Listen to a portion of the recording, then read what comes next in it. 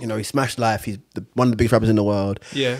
And one of the lines he says, my mama said I'm going to work myself to death. Where do you find the lines between work and life? Point blank, would you guys call yourselves workaholics? Yeah, so you make an album and then you're like, it's not, oh no, I want another one. I want more streams. I want bigger shows. It's to do with being alone and still with your thoughts and things like that. Jesus, weekly podcast. Do you know what I mean? Oh my God. This is when I need to be lying on a long sofa. Like, people that are workaholics usually have like a chip on their shoulder to prove something to maybe someone in their life that like never thought they could. Now listen to Jordan, I'm like, I identify this guy. I'm definitely a workaholic.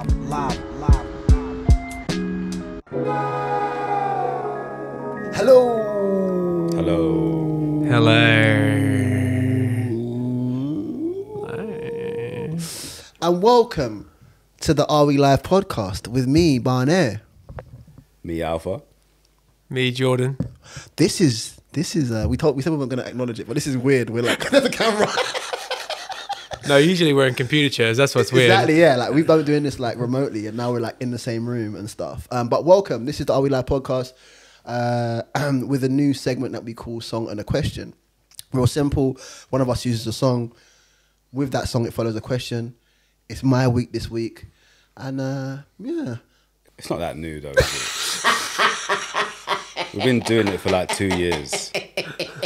So It's new to it's public facing. Yeah. it's new, public face. Yeah. They don't know. To be fair, this is a brand new podcast. Exactly. Right. If that's welcome, guys. Yeah, guys. How's it feel to be starting a new podcast, guys? This is Are we live? Yeah, Well, are we? Did we answer that question?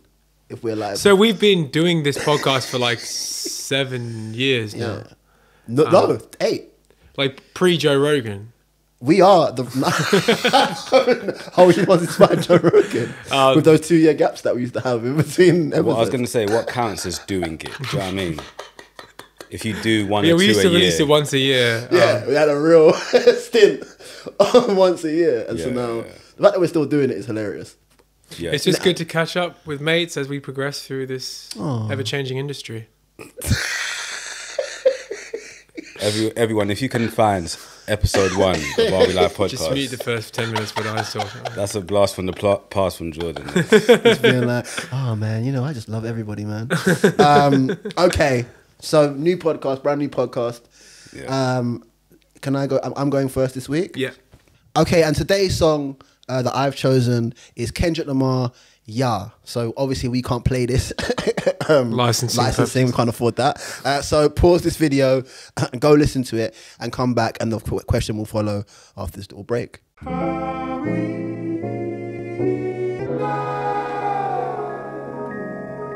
And today's question is, are you a workaholic? In the lyrics, the song's actually talking about, like, I've been revisiting this album quite a lot, especially after Mr. Morale and the Big Steppers from Kendrick that came out in 2022. I kind of went back to Damn and listened to Damn with a different like set of ears. And I think this song specifically, he's talking about like the idea of following your instincts and things working out for you. He's talking from a viewpoint of him being like, you know, he smashed life. He's one of the biggest rappers in the world. Yeah. And one of the lines he says, my mama said I'm going to work myself to death.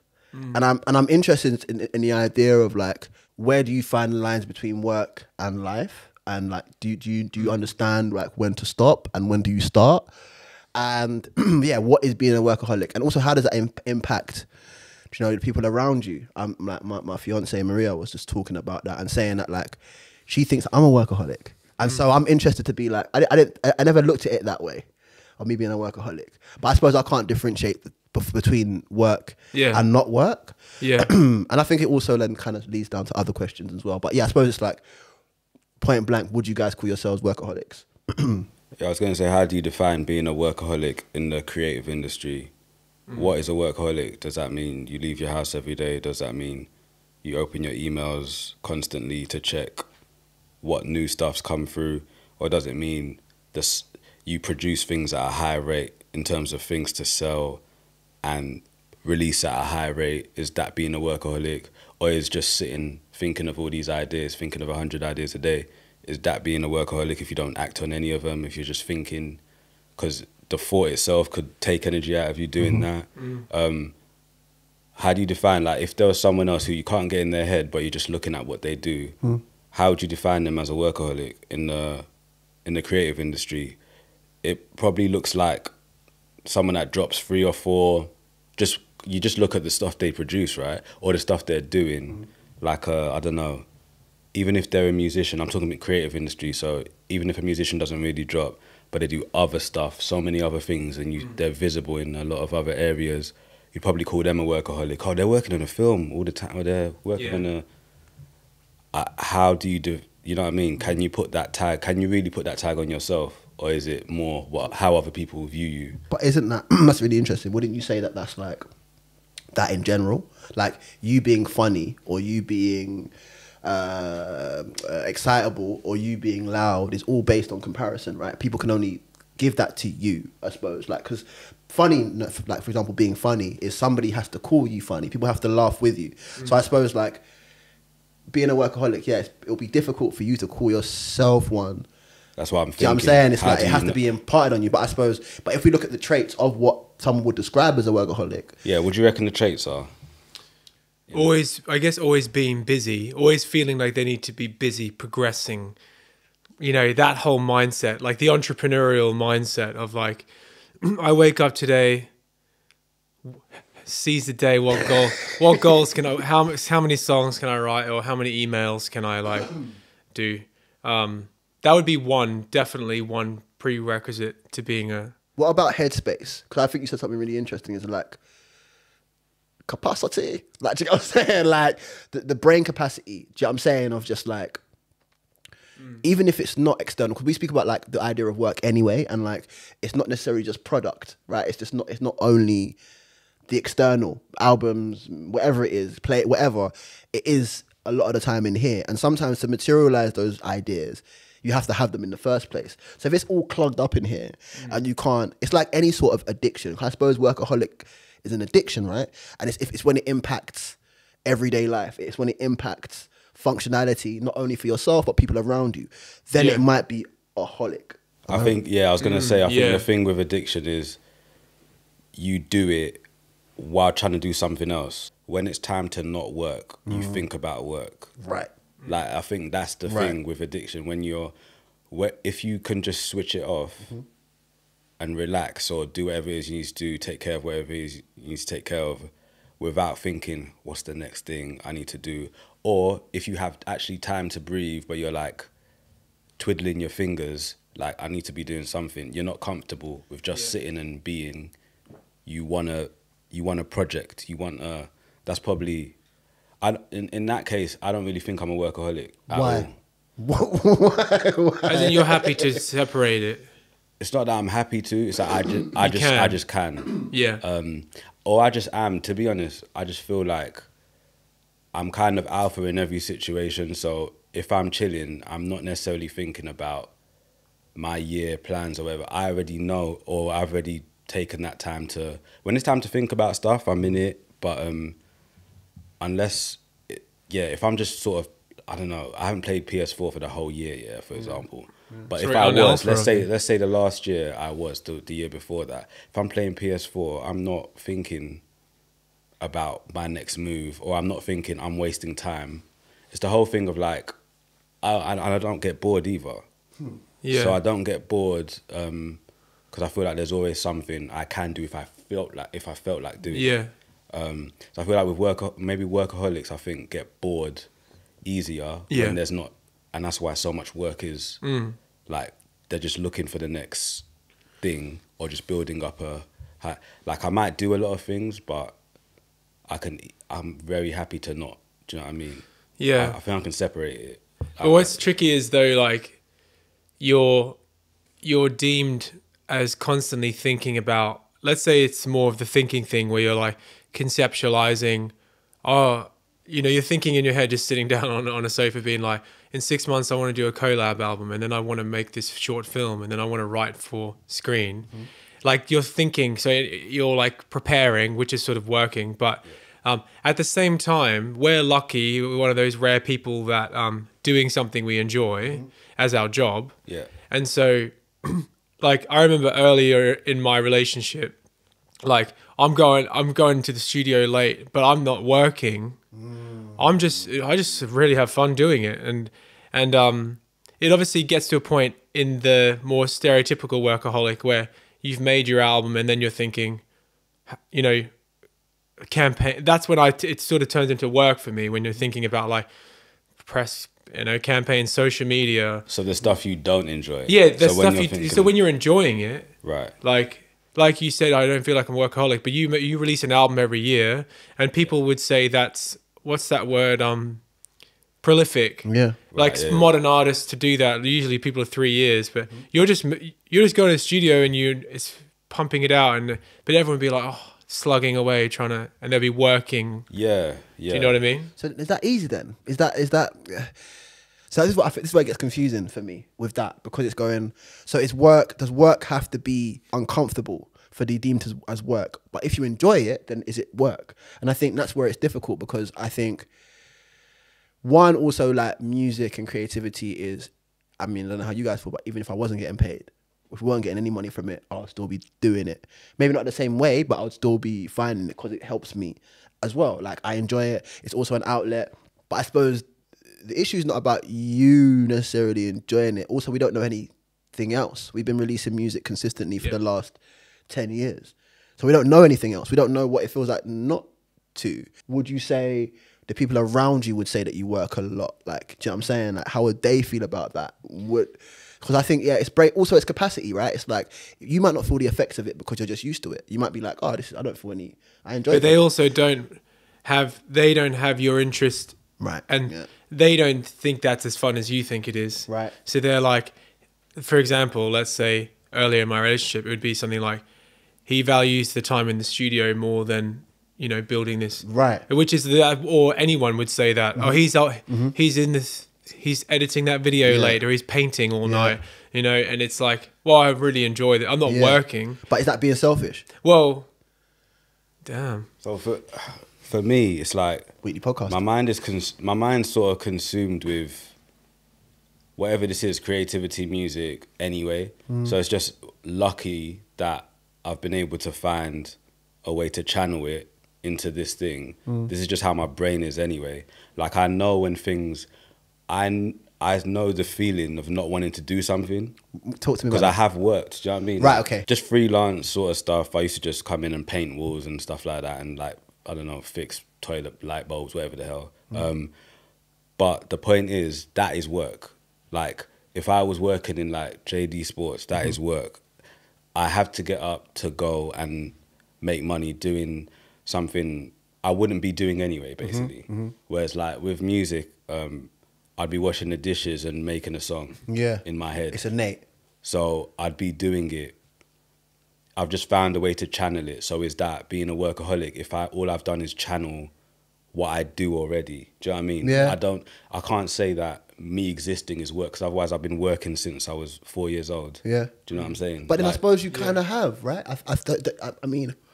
See, I don't see work as that. That's the thing. So work... I guess it's more the question of like, do people in your life would say you are one?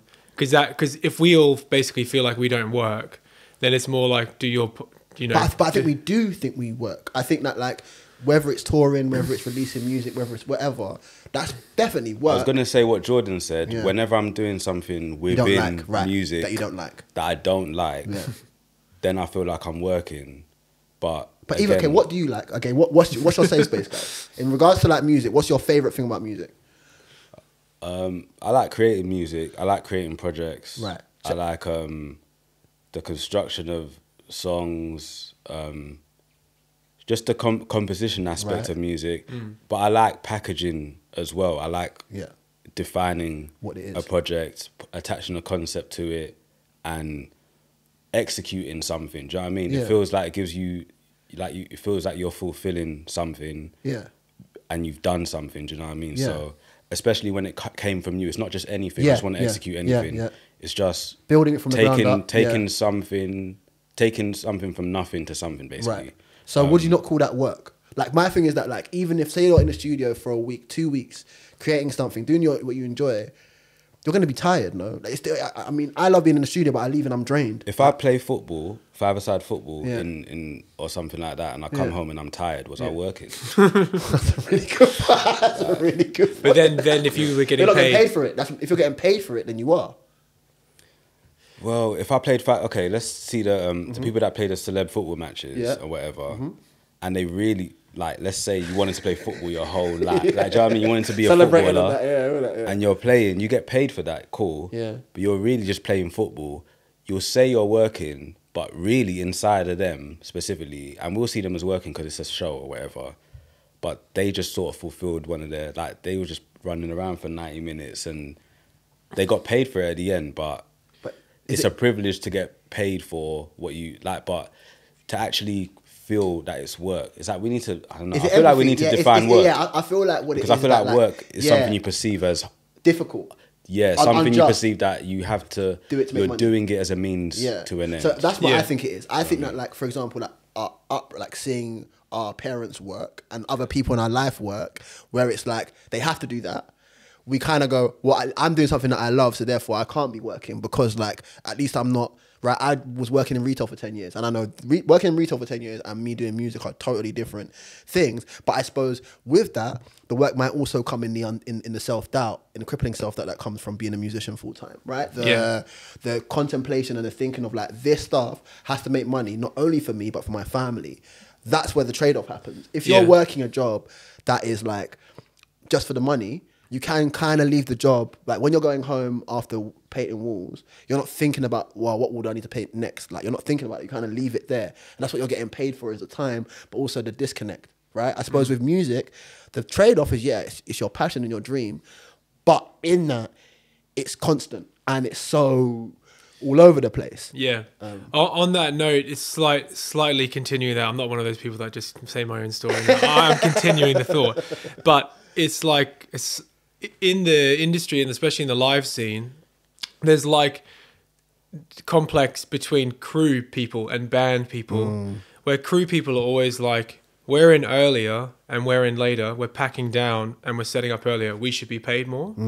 And I've met this musician once, and he was like, yes, but the hundreds of hours in our life that led up to this moment to play a 1 hour show is, you know, we've spent time as well. That's what I think. But people that are workaholics usually have like a chip on their shoulder to prove something to maybe someone in their life that, like, never thought they could, oh, you're not good enough, sort of thing. So they're always trying to, like, validate.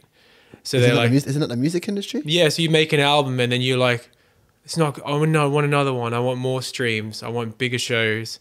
Well, I'm at a point now where I can just go to the studio and it just feels really, like, fun, and there's no, like, competitive sort of validation anymore. But in a weird, twisted way, my workaholic nature. So would you say you are one? I would say a lot of people call me one. Okay. But I don't. I'm just doing the music, and I, like, for example, my managers joke all the time when I'll say a year prior, I'll have the masters delivered by this date, I promise you, and then I'll always, like, make sure it's ready, and like, I'm working hard to deliver deadlines or whatever. And they're always like, you work so hard. I'm just like, I'm just going to the studio and I'm making a song.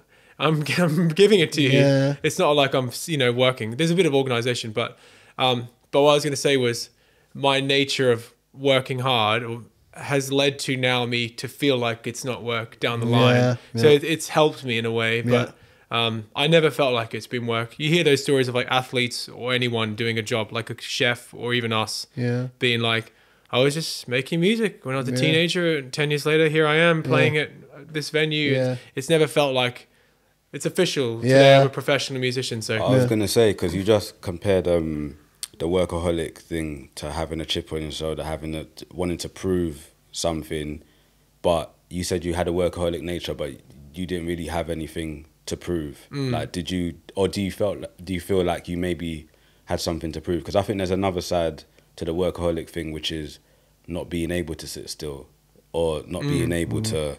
So it's not that I want to prove a point to you, it's that I don't feel comfortable doing nothing. Oof. Do you know what I mean? Like I'm definitely that person. Like even on holidays, I want to be going on a walk or going to the high street. I can't be that guy lying on the hammock on the beach. how comes? Because definitely. what if you lie and what Go happens? get Is it sunburn. to do with like being alone? Is it to do with being alone and still with your thoughts and things like that? Jesus, weekly podcast. Do you know what I mean? Oh my God. Because This is when I need to be lying on a long sofa. No, it's like this is interesting. This is what I have read about recently. This basketball player has this as well. I'm not coining the term, but it's called irrational optimism. But like, I feel like I'm awake for this amount of time. I just want to do stuff.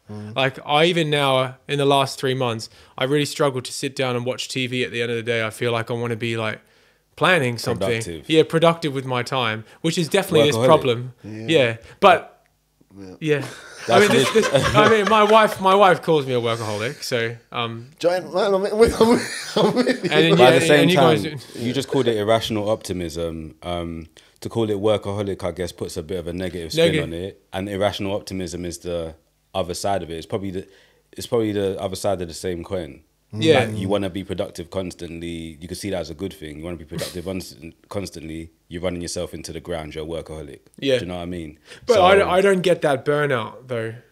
That's the Right. interesting Would thing. you get the but my thing is like I'm just trying to attach it to like being an alcoholic. Also, like you can't if you don't work, if you have to Yeah. still and don't work, would you see? Because if I don't work, and this is what I'm definitely. I think now listening to Jordan, I'm like I identify as this guy. I'm definitely a workaholic, but it's like somebody who's an alcohol problem. They can't function if they're not doing the thing. And I suppose me working helps me function, right? Planning whatever or having an idea and putting it down. Yeah. If you didn't do that for weeks, I did notice though when my son was born last year, and then I had 4 months off. It was the first 2 weeks were hard. Yeah. Not only because there's a newborn, but also I'm like just sitting around. But then you really enjoy it. Yeah. And then actually you have new perspective. And then like we talked about before, when you're trying to balance being a parent and also trying to be working, you only have this small amount of time to work. So then it becomes like a new way of doing it. Yeah. But actually they say this loads, you need this space and perspective to be creative again. Yeah. So you need to live in order to create. Agreed. And that was like my first ever block of non-work since I was, Would you do it again? well, yeah, if I have another child, I want to be a present father, But yeah, no, definitely, like, I would do it again because now I see the benefit of, like, having just a clear head. Yeah, Like, like- sometimes you can just use all your ideas as well. I feel like I Yeah. get in the studio and I just like, I did that 2 weeks ago. I'm Cool, running so out it's of tricks. right, okay. So you need new, like, content. Right. So I suppose, I mean, as we wrap things up, the question is, are you a workaholic? Alpha, you're saying no. Yeah, I don't think I am. Yeah. Jordan, you're saying yes. Someone else's, yeah. I think I'm leaning towards the yes, but we'd love to know what you guys think. Are you a workaholic? What defines workaholism? What defines a workaholic? And yeah, like it'll be great to kind of like expand that a bit. Thank you for watching the episode. We'll be back soon. Have a great time. Peace out. Peace out.